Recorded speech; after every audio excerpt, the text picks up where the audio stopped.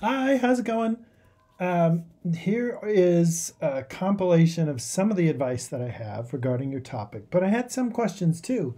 So if we want to talk more via email, that's fine. I can meet with you over Zoom, or we can just keep on keeping on. So let me show you what I've got so far. So I've been just taking notes in OneNote. So symbolic interactionism, I was just unclear on that because I'm familiar with like social constructions, and apparently this is like a very small version of that to some degree, but it depends on who you talk to.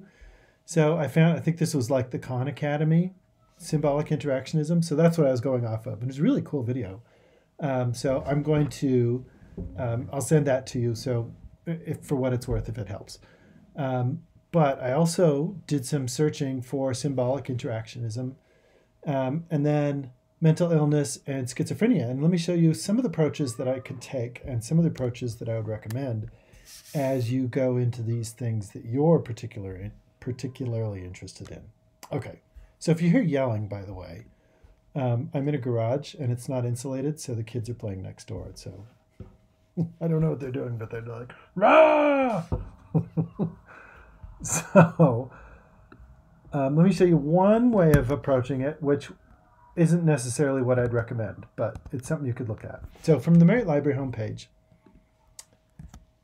if you put in this whole list of stuff, this is everything that you mentioned in a search. So this first chunk is symbolic interactionism. The reason that I stuck it in quote marks is because I wanted symbolic and interactionism to stick together. So whenever it searched for this, it would search as this is a complete search string. And this works out on the open web. And they put it in quote marks because if somebody said something, you could put that whole string of what they said in quotes and it would search for that. Or song lyrics or, you know. So out of the whole catalog, it's looking for symbolic interactionism. And then after that, when I have the and means, and then search for one of these two things, mental illness or schizophrenia. And I put it in brackets, parentheses. That's called nesting. And if you go to advanced search, you don't have to do that. It would just be like one line after another one. But mental illness or schizophrenia. And then if you search through everything, I'll show you what options you get. There's articles, books, book chapters.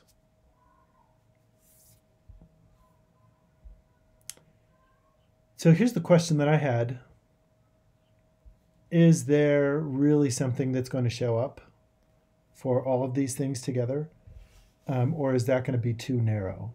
You get to decide. And I think for this class, you were supposed to look at peer-reviewed articles and things like that. So if you just go into the articles, there's a few hundred to go through. But as I looked through them, I wasn't convinced that it was hitting everything that we were looking for. Having said that, it might work for you. So the concept that you have, if you think of it like a ball, and maybe like a sticky ball, maybe like a ball of ice cream or something like that. These are the things that you think of, and these are the concepts, and this is your narrative, and this is the whole paper that you write.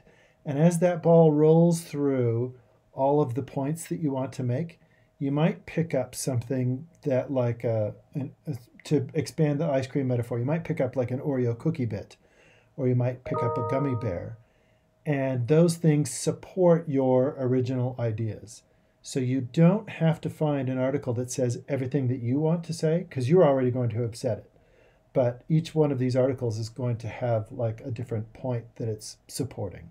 So if you just have an article on symbolic interactionism, that is okay. Because it's just that one little thing that's supporting maybe one small part of your argument. And there's going to be tons and tons of things.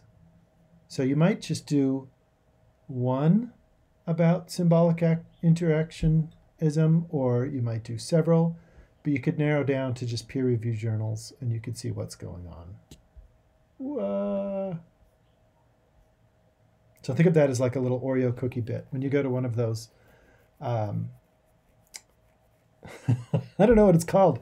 You pump your own froyo and then you put on the toppings and then you weigh it and it's like $27. One of those places. So there's all sorts of different things that you could apply to that. How do you want to approach that? You have 11,000 choices. So I would say look at symbolic interactionism by itself. Is there a context that you're interested in? So mental illness, schizophrenia is a concept by itself, but you might think of like, what are you interested in? What's the context? Is it with a particular community? Is it with a particular way that people interact with each other? So maybe like in school. So you might do that. You could do symbolic interactionism and peers or friends. So do you get the idea where you're taking symbolic interactionism and looking at it by itself? And then you're going to look at mental illness or schizophrenia all by itself. So that narrows it. No, that doesn't narrow it down very far at all.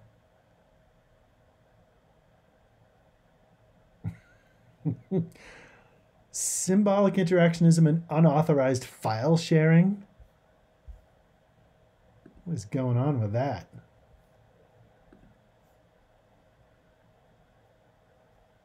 So you can be more specific and you can narrow it down that way.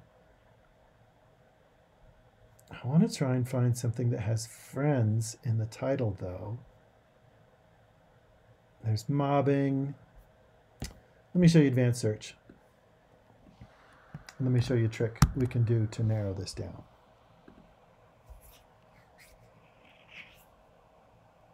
Oh, it saved it for me. So, like, I want peers and friends. I want that to be like one of the main topics.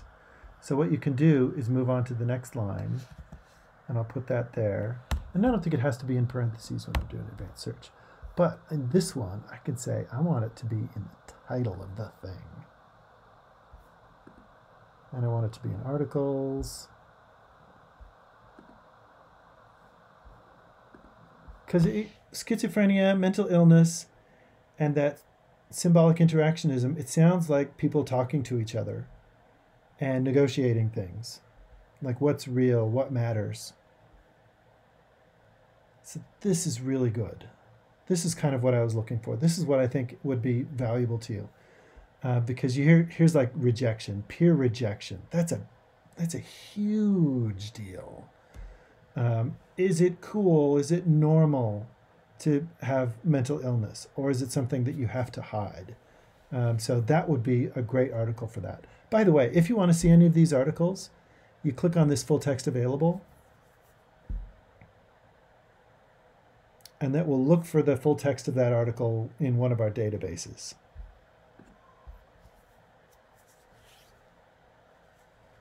And sometimes it'll just put you in the full text, and sometimes it'll say, oh, keep on trying, keep on trying. So I just wanted to run through one article just to show you. So here it's saying, well, try one of these databases. I don't know how it keeps track of the title of the article going through all of these forwarded links. So we'll see if it does. Fingers crossed.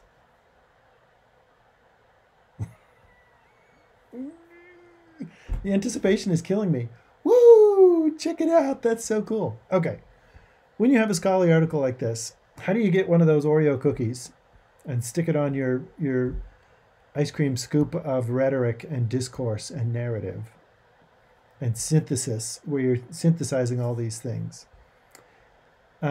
These scholarly articles, let me move my head. These scholarly articles are going to go on for pages and pages and pages and pages, but they all follow a format that's similar. The title is going to be really descriptive. The abstract is going to be everything boiled down to what those main points are.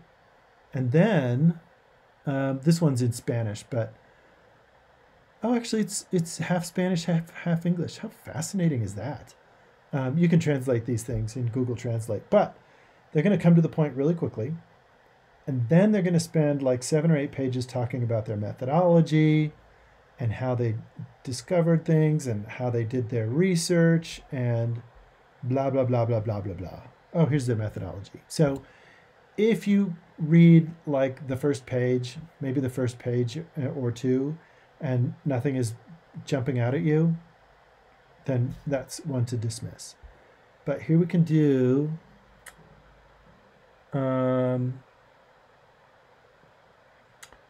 children with peer relationship problems.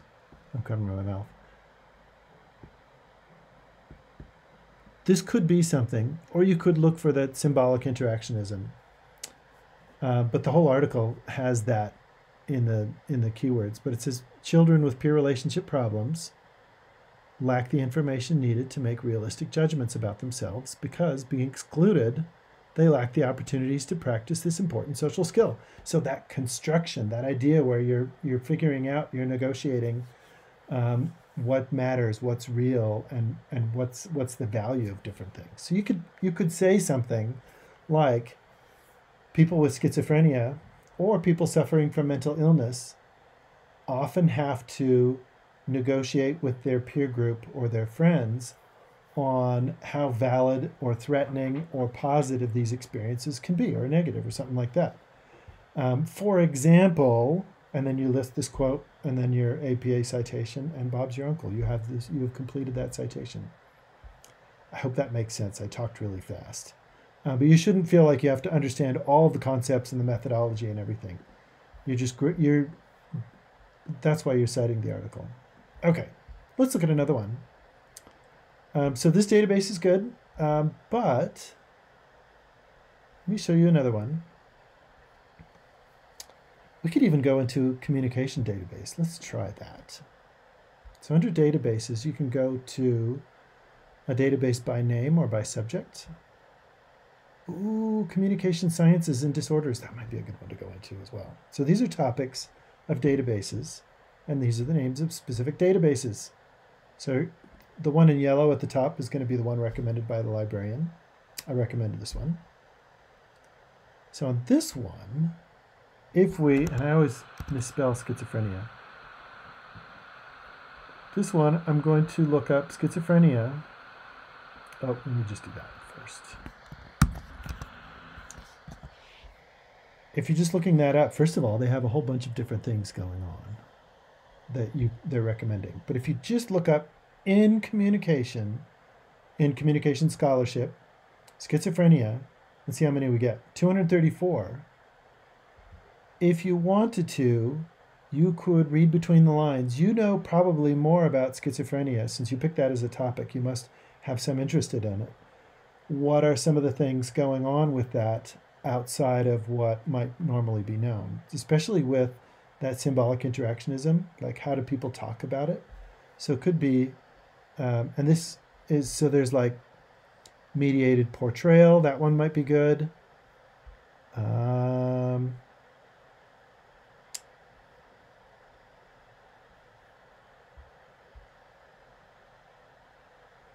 I'm looking for, oh, that's fascinating.